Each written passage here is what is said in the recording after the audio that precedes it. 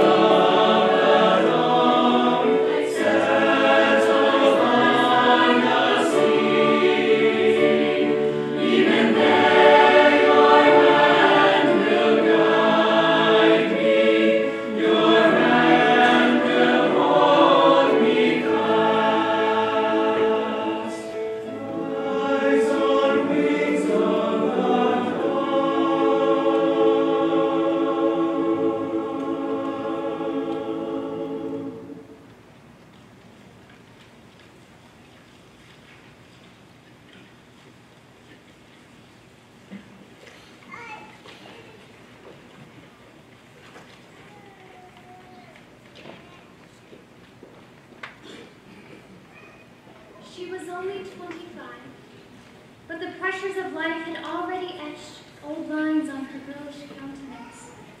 She had watched and waited for her soldier husband, but he never returned. All that came was that letter from his commanding officer, killed in battle. So every day became the same, her hands moving to and fro, weaving lace, her mind moving back and forth, counting the dark things that fate can do. But one day was different. Light broke through her shadowed life, a light brought by a commanding figure asking for help. Help not just for himself, General George Washington, but for his struggling new nation, America. That shining light caught her soul. Together, they drew and shaped and worked and wove and planned 6 white bands and 7 red, with the blue corner to lace some stars.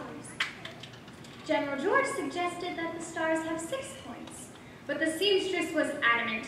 There would be no 6-pointed stars on her flag. Those were British stars, and to them she lost her husband. No, 5 points would do. They were symbols of freedom. She had her way. Betsy Ross began to manufacture large numbers of flags for the colonies. And as she works, the light that began in her small sewing room flared to the world as it touched the sky. It was this symbol of light that Francis Scott Key knew was a symbol of hope as well. The sight of the flag that day over Fort McHenry in the War of 1812 gave rise to the words that live on as our national anthem.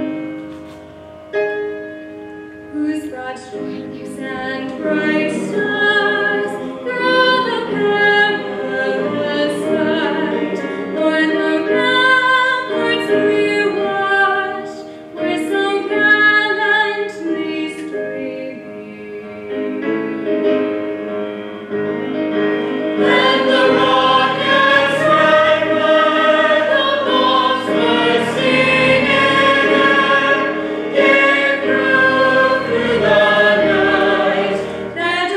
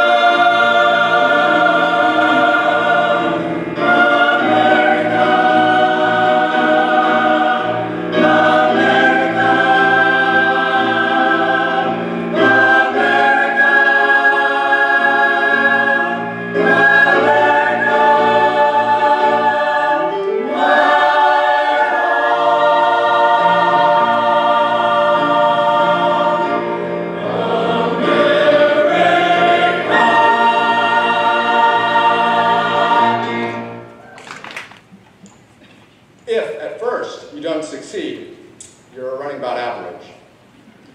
Out of the first 4 stores that F.W. Woolworth started, 3 of them failed. But, as you know, he kept at it. Admiral Perry attempted 7 times to reach the North Pole, and on the 8th, he made it. Thomas Edison tried 1,600 different materials before settling on carbon for the filament for the electric light bulb. Oscar Hammerstein had 5 flop shows before Oklahoma. And then Oklahoma ran for 2,248 performances. Similarly, Willie Mays didn't get a hit in his first 26 times at bat in the major leagues. Then, his 27th try, he smashed a home run. John Creasy's 560 novels sold more than 60 million copies. But he collected 743 rejection slips from publishers before he managed to get 1 word in print. George Bernard Shaw was a bad speller. Benjamin Franklin, a poor mathematician. Einstein was expelled from school for being mentally slow. And everybody knows Babe Ruth hit 714 home runs. But did they remember that he struck out almost twice as many times getting to bat? You see, it's better to try and do something and fail than to try to do nothing and succeed. There are plenty of rules for attaining success, but somehow none of them work unless you work. Do you think the Lewis and Clark expedition was easy? As they headed west, trying to figure out what lay ahead of them, around the next bend in the river, they suffered numerous disasters as well as cruel winters, which would have stopped most men. Building the first railroad from coast to coast across this continent, and building the interstate years later was not easy. But the indomitable American spirit that was the result of freedom and faith in God helped to accomplish the seemingly impossible. Those Americans who are described as having an indomitable spirit don't need pep talks or energy drinks. Their strength comes from within. The word indomitable comes from the Latin and means not able to be tamed. That describes Americans who possess a can-do attitude.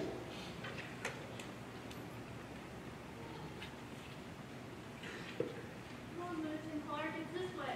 Oh, look at this tree, it's so beautiful. Come on, Clark, just one more mountain. Oh, that mountain over there. Whoa, look at the soil. There are so many trees out there. Lewis, get me. Come on, guys, it's over that mountain. Where's our guns? Where did we put our guns at?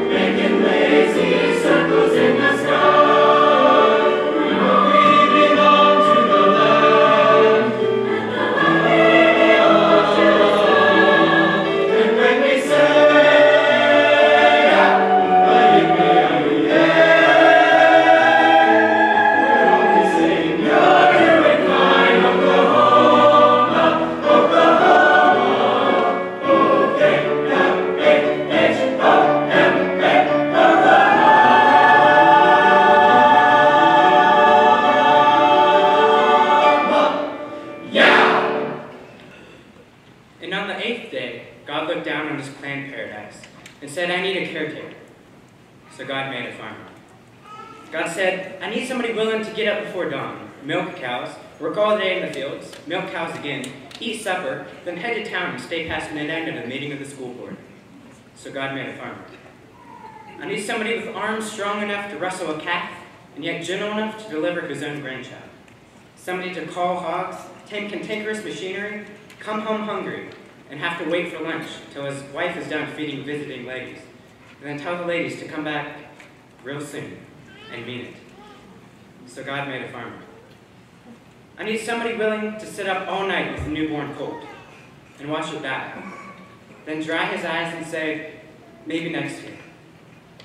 I need somebody who can shape an axe handle from a persimmon sprout, shoe a horse with a hunk of car tire, who can make a harness out of hay wire, feed sacks, and shoe scraps, and who, planting time and harvest season, will finish his 40-hour week by Tuesday noon, and painted from track to back, will put in another 72 hours.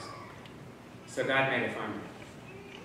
God had to have somebody willing to ride the ruts at double the speed, to get the hay in ahead of the rain clouds, and yet stop mid-field and race to help when he sees the first smoke coming from a neighbor's place. So God made a farmer. God said, I need somebody strong enough to clear trees and heave bales, yet gentle enough to tame lambs and wean pigs and tend the pink-combed pullets, who will stop his mower for an hour to splint the leg of a broken meadow lark. It had to be somebody who'd plow deep and straight and not cut corners. Somebody to seed, weed, feed, breed, and rake and disc and plow and plant and tie and fleece and strain the milk and replenish the self-feeder and finish a hard week's work with a 5-mile drive to church. So God made a farmer. Somebody who'd bail a family with the soft, strong bonds of sharing, who would sigh and smile and laugh and then reply with smiling eyes when his son says he wants to do and spend the rest of his life doing what Dad does. So God made a farmer.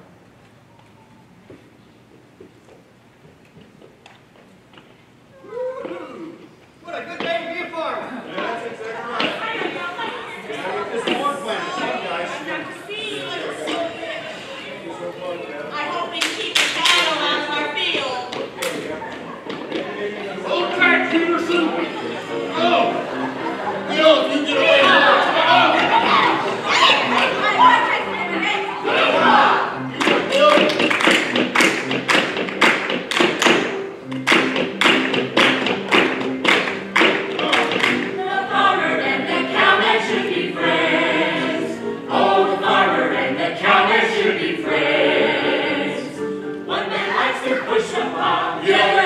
Chase a cow, but that's no reason why they can't be friends. Territory folks should stick together, territory folks should all be pals. Cowboys dance with the farmers' daughters, farmers dance with the ranchers' gals. Territory folks should stick together, territory folks should all be pals. Cowboys dance with the farmers' daughters, farmers dance with the ranchers' gals. Yeehaw!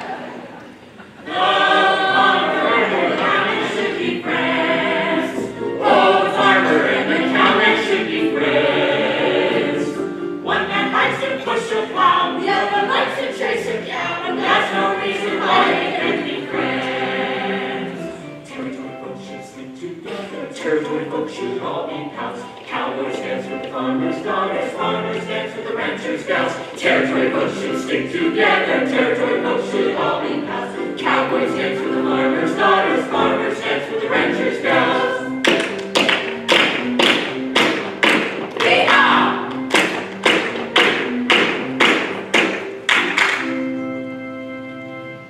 I'd like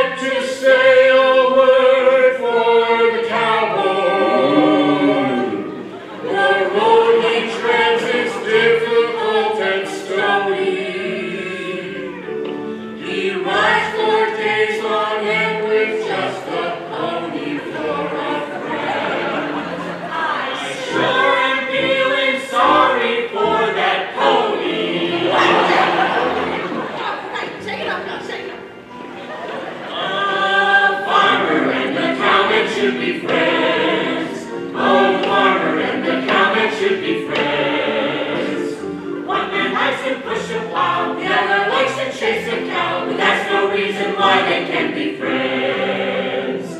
Territory folks should stick together, territory folks should all be pals. Cowboys dance with the farmers' daughters, farmers dance with the ranchers' gals. Territory folks should stick together, territory folks should all be pals. Cowboys dance with the farmers' daughters, farmers dance with the ranchers' gals.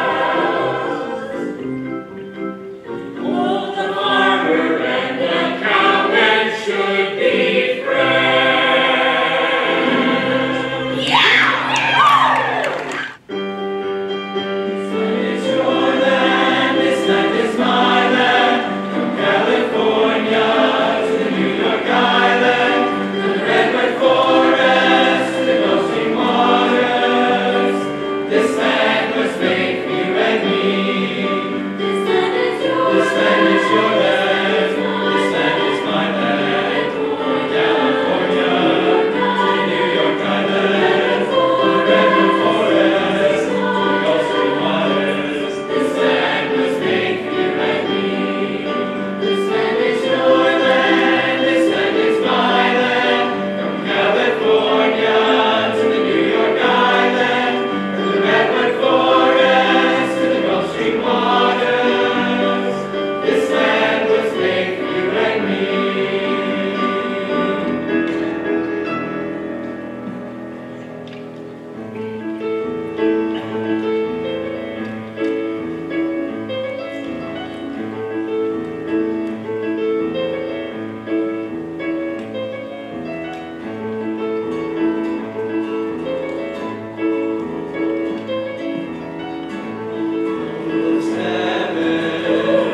West Virginia, Blue Ridge Mountains, Shenandoah River.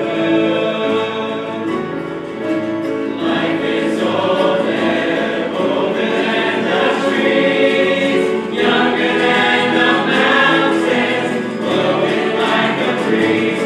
Country roads, take me home to the place I belong.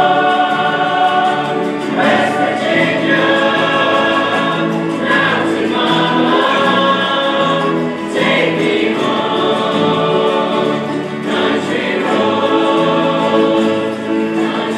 roads, take me home to the place I belong.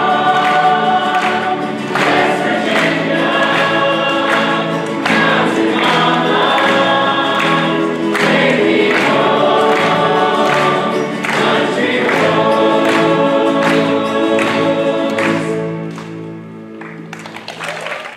Dear Mom and Dad, today we spotted a boat in the water, and we rendered assistance. We picked up 65 Vietnamese refugees. It was about a 2-hour job getting everyone aboard, and then they had to get screened by intelligence and checked out by medical and fed and clothed and all that. But now they're resting on the hangar deck, and the kids, most of them seem to be kids, are sitting in front of probably the first television set they've ever seen watching Star Wars. The boat was sinking as we came alongside. They had been at sea 5 days and run out of water. All in all, a couple more days, and the kids would have been in pretty bad shape. I guess everyone, once in a while, we need a jolt like that for us to realize why we do what we do and how important really it can be. I mean, it took a lot of guts for those parents to make a choice like that, to go to sea in a leaky boat and hope of finding someone to take them from the sea. So much risk. But apparently, they felt it was worth it rather than live in a communist country. For all our problems with the price of gas and not being able to afford a new car or other creature comforts this year, I really don't see a lot of leaky boats heading out of San Diego looking for Russian ships out there. As they approached the ship, they were all waving and trying as best they could to say, "Hello, American sailor. Hello, freedom man." It's hard to see a boatload of people like that and not get a lump somewhere between chin and belly button. And it really makes one proud and glad to be an American. People were waving and shouting and choking down lumps and trying not to let other brave men see their wet eyes. A lieutenant next to me said, "Yeah, I guess it's payday in more ways than one. We got paid today." And I guess no one could say it better than that.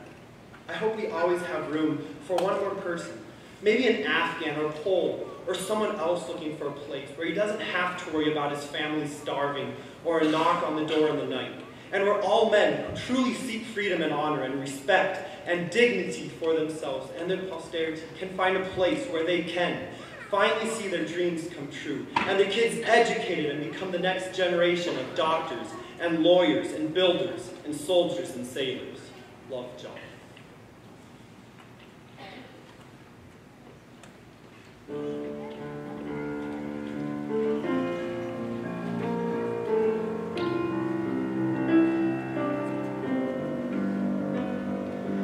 Living in the homeland, not afraid to take a stand. Every woman, child, and man deserves to be free. Stand tall, don't fall, one for one for all. That is the battle cry for you and for me.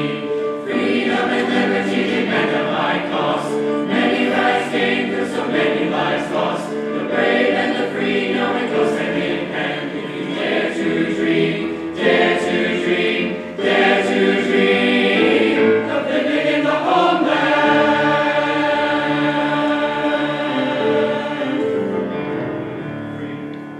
If you want to be free, you must count the cost for your liberty. Free, if you want to be free, you must count the cost for your liberty. Free, if you want to be free, you must count the cost for your liberty.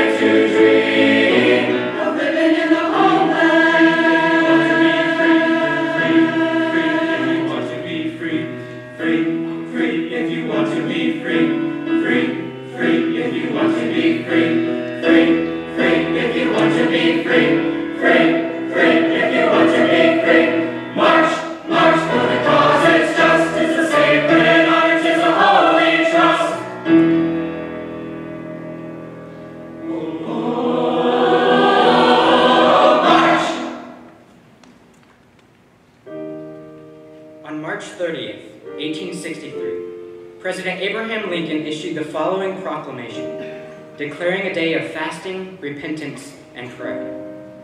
We have been the recipients of the choicest bounties of heaven. We have been preserved these many years in peace and prosperity. We have grown in numbers and wealth and power, as no other nation has ever grown. But we have forgotten God. We have forgotten the gracious hand which preserved us in peace and multiplied and enriched us and strengthened us. And we have vainly imagined in the deceitfulness of our hearts that all these blessings were produced by some superior wisdom and virtue of our own. Intoxicated with unbroken success, we have become too self-sufficient to feel the necessity of redeeming and preserving grace, too proud to pray to the God that made us. It behooves us, then, to humble ourselves before the offended power, to confess our national sins, and to pray for clemency and forgiveness.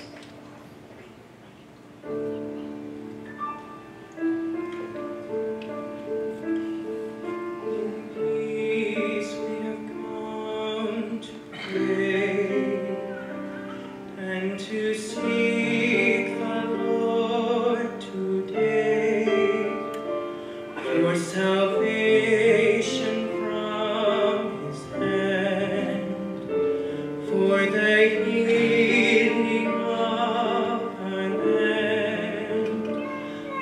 let us pray.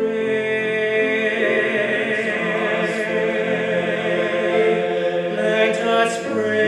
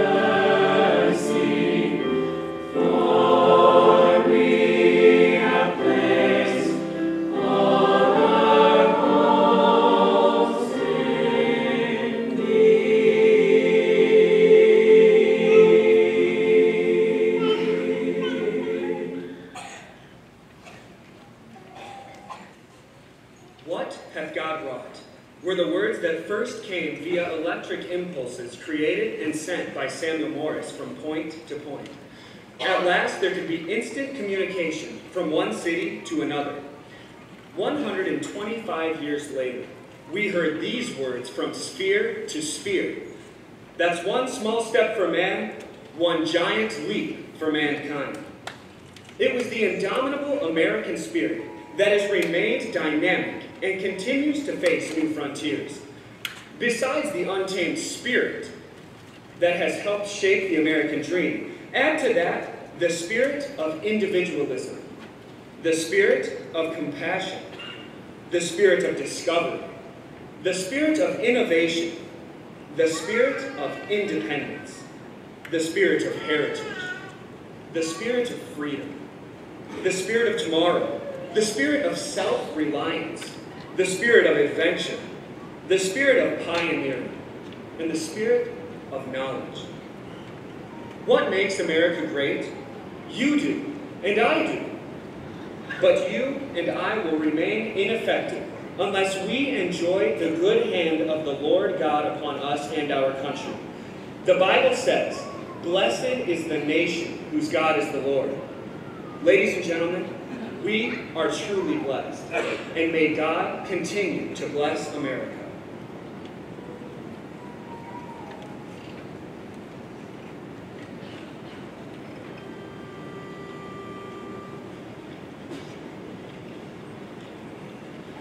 America, spread your golden wings, sail on freedom's wind, cross the sky.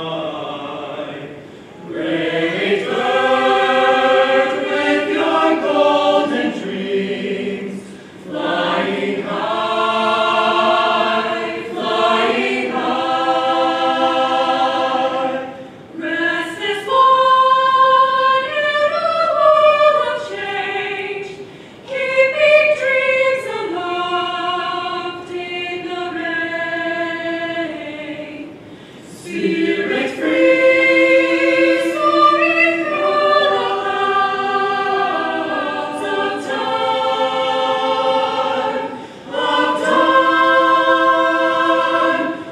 America, are you still dreaming now? Dreaming of promise now of your pioneers. America, keep on flying now. Keep your spirit free, facing new frontiers. America, spread your golden wings, sail on freedom's wind, cross the sky. Great bird with your golden dreams, flying high, flying high, flying high.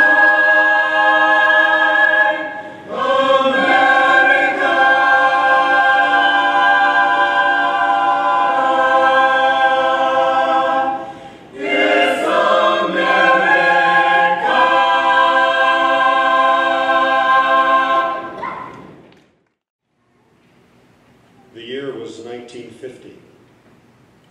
The dream of the rugged mountains of southern West Virginia was the abundant coal being mined.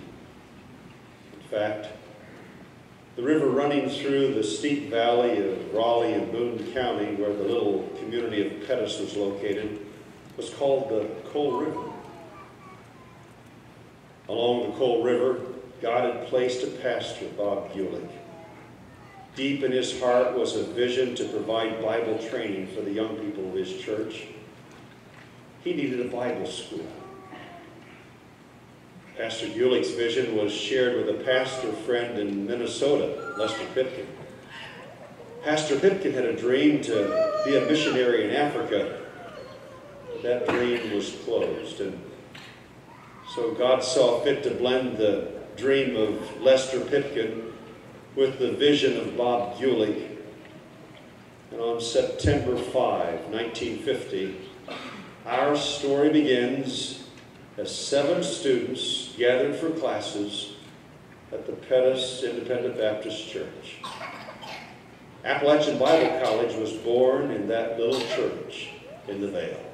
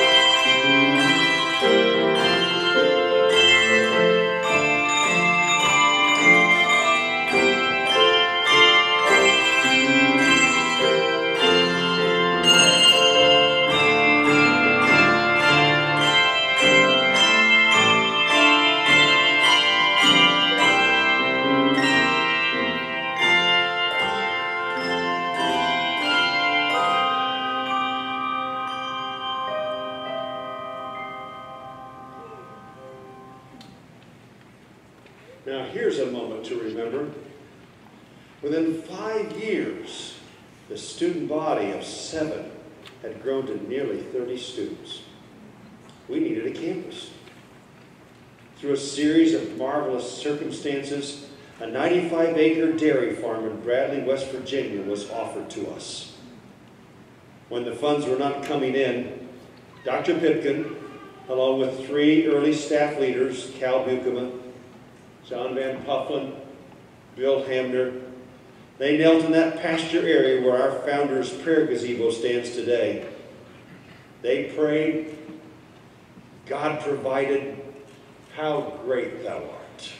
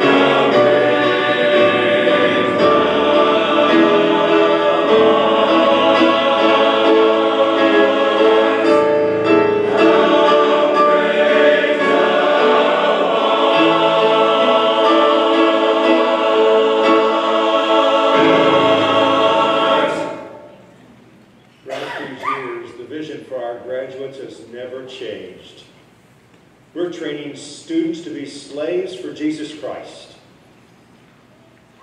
To help implement that vision in the heart of each graduate, we introduced a unique moment in graduation to remind them of this passion.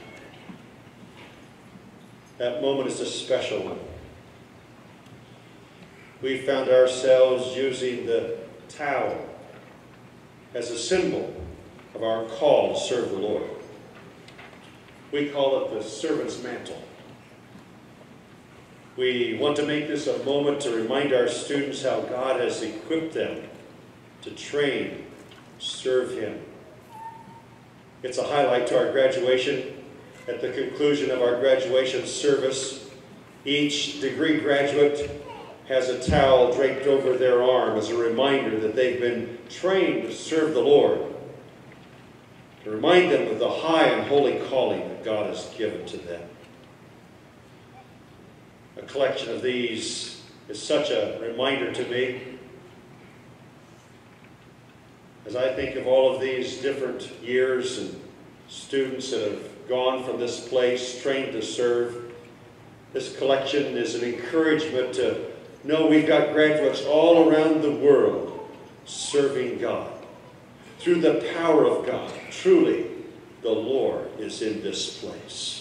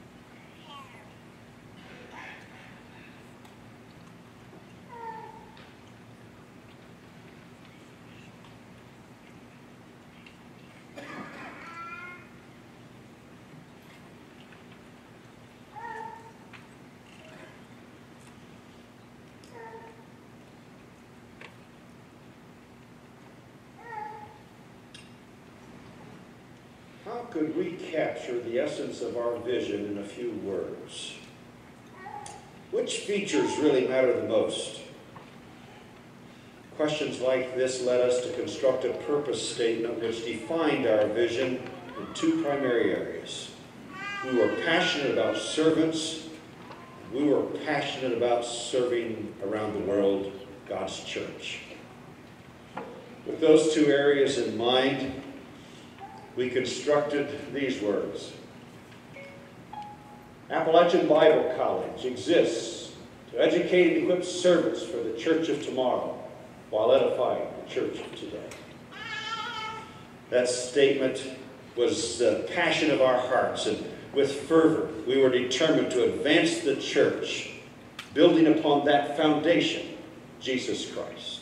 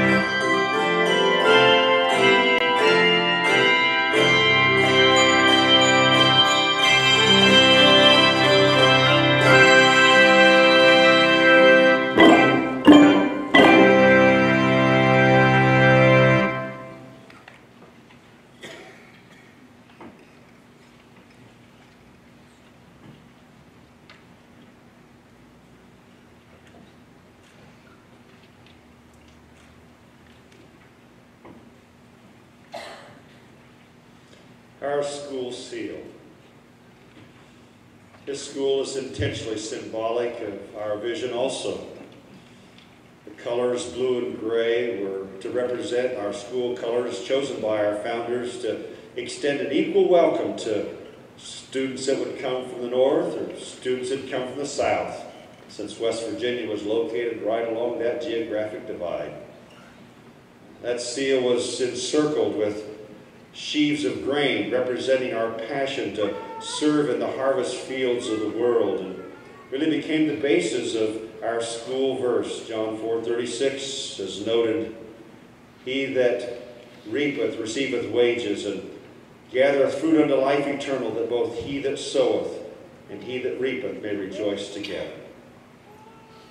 Central on this seal is the replica of the cupola, located on Pipkin Hall and Anderson Hall. That directional weather vane was to remind us that we were committed to going into all the world to preach the gospel. All of these symbolic reminders are captured in that motto, because life is for service. O Lord of harvest, send forth servants.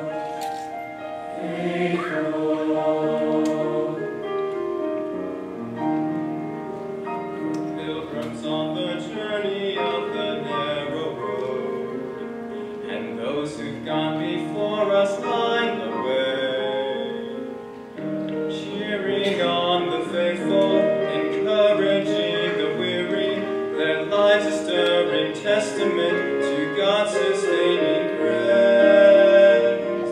Surrounded by so great a cloud of witnesses, let us run the race not only for the prize, but as those who've gone before us, let us leave to those behind us the heritage of faithfulness passed on through godly lives. Oh, may all who come behind us find us faithful. May the fire of our devotion light their way. May the footprints that we leave them to believe, and the lives we live inspire them to obey. Oh, may all who come behind us find us faithful.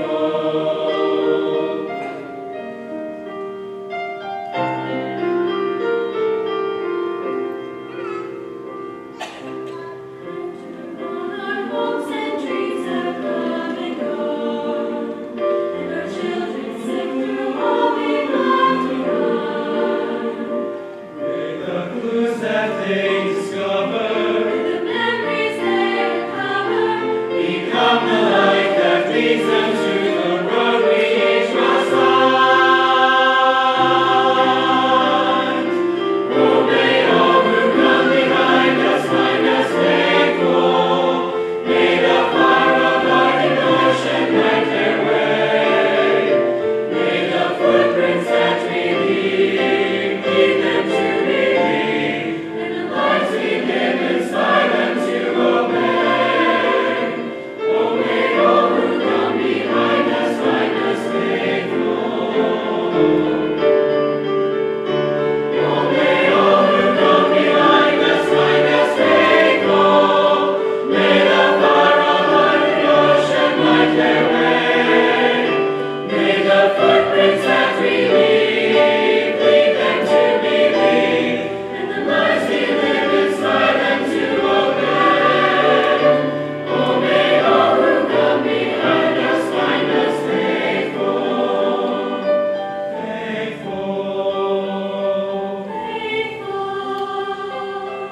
Faithful. Lord, find us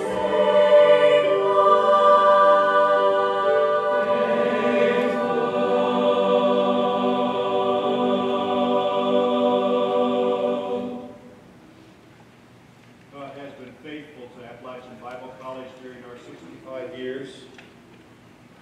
Thank you, Lord, for your faithfulness to us. Find us faithful. We pledge our hearts to remain faithful as we continue their vision. Faithful. You know, for to remain faithful, it's going to be because we're faithful to the Word of God. My favorite hymn is "The Bible Stands." Testimony of those words is my dedication to God. Those words, "The Bible stands like a rock undaunted mid the raging storms of time. Its pages burn with the truth eternal, and they glow with the light sublime. The Bible stands, though the hills may tumble, it will firmly stand. When the earth shall crumble, I will plant my feet on its firm foundation, for the Bible stands. The Bible stands, and it will forever, when the world has passed away. By inspiration it has been given, all its precepts I will obey. The Bible stands, though the hills may tumble, it will firmly stand. When the earth shall crumble,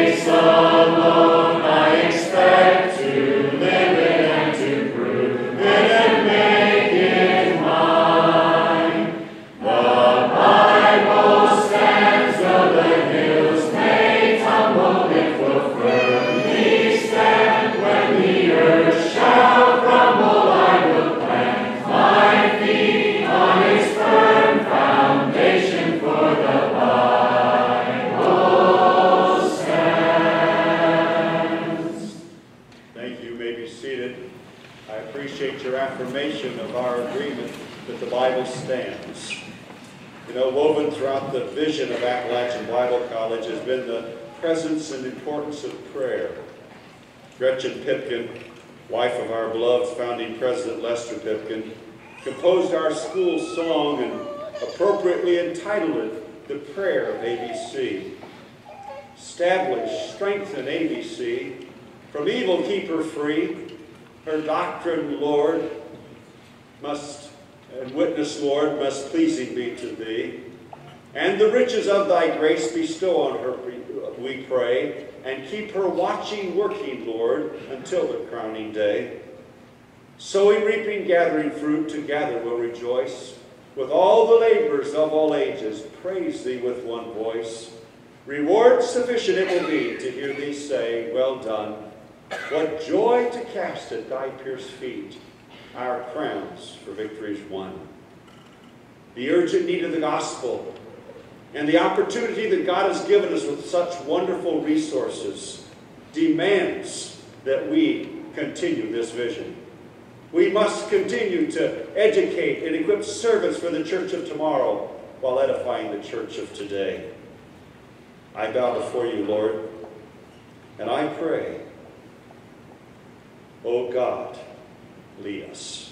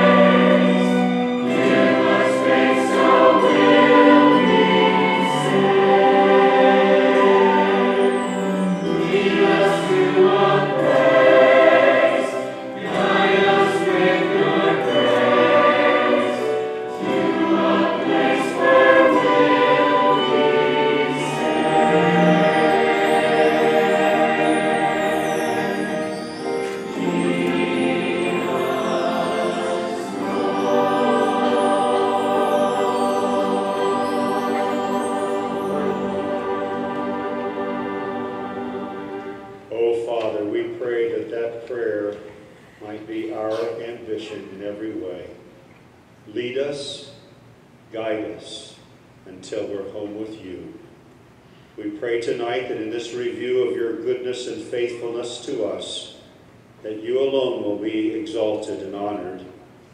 Remind our hearts of your goodness, and may we pledge again our commitment to faithfully serve you till you call or till you come.